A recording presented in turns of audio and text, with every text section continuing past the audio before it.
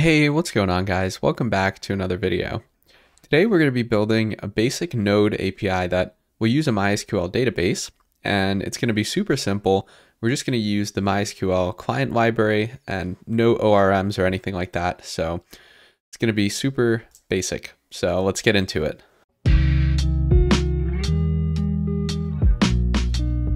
All right, so I have the starter files open here, and these are going to be in the description as always, so you guys can follow along. So right now we just have a basic Node server that listens on a port. And to get started, we want to create our database connection. So let's create a directory called config. And within here, we're going to create a file called db.js. And this is where our actual connection is going to take place. So first, let's import the MySQL library. And then we're going to call the mysql.createconnection method. And that's basically just going to create the connection. And inside, we're going to pass in some config. So I'm just going to copy and paste. And we want to capture this variable. So we'll do const db equals this. And then we want to export default db. And this is just going to make our connection accessible throughout the app. So in here, we have all these environment variables defined, and we don't have an env file yet. So let's create that. And we want to move this to our root level. And then I'm also just going to paste in these variables. Okay, so it's going to be on the local host, and we're going to be using the root user. This is the password for the user that I set up in the previous video. So if you guys didn't set that up, you guys can watch that and come back to this video. And then our database name was DemoDB. So you guys are going to have to configure this to how you guys set it up. But if you follow the video, it should be identical. And the last thing we want to do here is to call the promise method. And this is basically just going to allow us to use this database connection with async and await syntax instead of callbacks. Because by default, they use callbacks. And the async await syntax is just a lot cleaner and nicer to work with. And also, by default, we're not going to have access to these variables. So we're going to import another package called .env. So this is just going to allow us to get these environment variables from our env file. So that's it for the database. And now we should be able to use it within our route handlers. So if we look at our database, we have a posts table, and right now it's empty. So let's create a route that adds records into that table. So we'll call app.post because we want to handle a post request, and the path will be /posts, and we'll take in our handler here. And inside, the first thing we want to do is to grab the data that the client passed. So we'll just destructure it, and we want the title, content, and category. So let's get that here. And this is going to be from the request.body. And before we could actually destructure it here, we need to add the body parser middleware. So to add middleware, we call app.use. And then we want to use the express.json parser. Okay. So this is basically going to intercept every request and parse the request body and add it to this field, request.body. So without this, we wouldn't be able to get access to these. So now that we are grabbing these, we're going to do some basic validation. So we'll check if the title or the content is undefined. And if it is, we'll just return a 400, which is a bad request. And we'll send it a message. We'll also give it a message. So please send a title and content. Okay, so if we get past this, it means that there is a request, or there is a title and content. We also want to default this to null because category is optional. So now let's create our database call. So to do that, we're going to first import our connection. And to use it, we'll call db.execute. And I'm actually just going to copy and paste this and then just go over it. Okay, so we call the execute method, and the first parameter is a SQL string. So we'll call the insert into posts.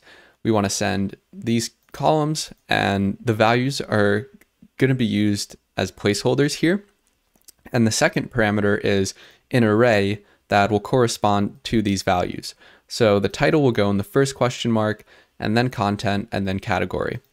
So it's going to return an array, and the first item of that array is a result. And the second one is just some extra info about the columns, but we only care about the result. And we'll just return a success field, and that'll be dependent on if the result.affected rows is greater than 0. So when we insert a record, the affected rows should be 1, and this will result in true. So if we hit save, we're going to go over to Postman, and we're going to send this data, and remember to /posts, it'll be a post request. And when we hit send, we should see success equals true. And if we check our database and we refresh, we should see that content here. It's called second post from testing, but we could send another one like test post and send that, and that should get inserted there. All right, so the post is working. And now let's create a route to get all those posts. So we'll do app.get, and we want /posts again, and add our handler. And this one's going to be a bit simpler. We're just going to call the select star method. So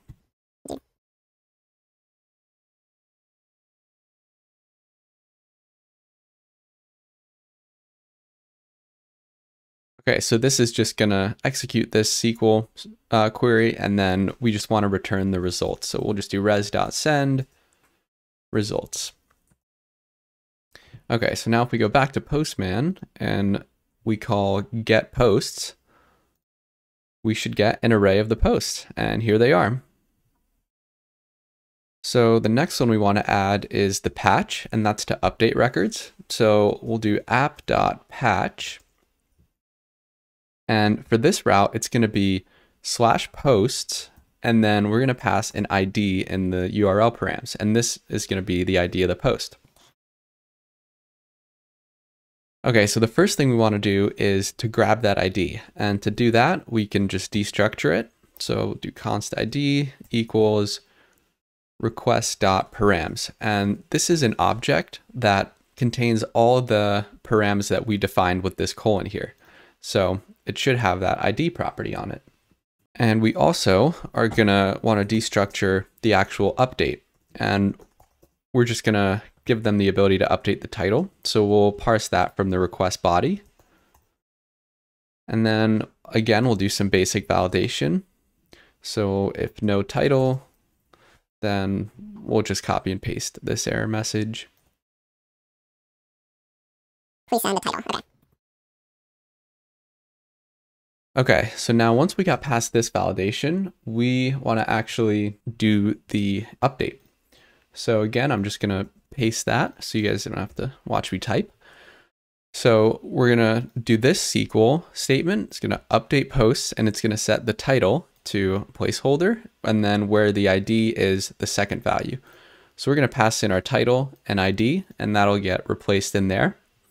And then again, it's going to return an affected rows property on the data, and we're just going to send that back to the user. So if we hit save, go back to Postman and do the patch endpoint, we're going to look in our database and let's update this test post. So it's going to have an ID of 2. So we want to do /posts/2, and then in the body, our title, we just want to call updated. So we'll click send, and that should be true. So if we look in our database and refresh, this title is updated.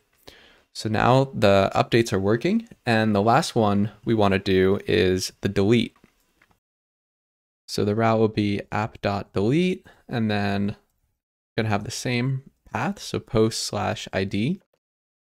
And inside we want to grab the ID from the params again, so we'll just copy this. And we want to call the delete method. So we'll do const results equals await db.execute, and in here we just want to run the delete SQL. So delete from posts where ID equals, and then we're going to pass in a placeholder here. And that value is going to be the ID we got from the params.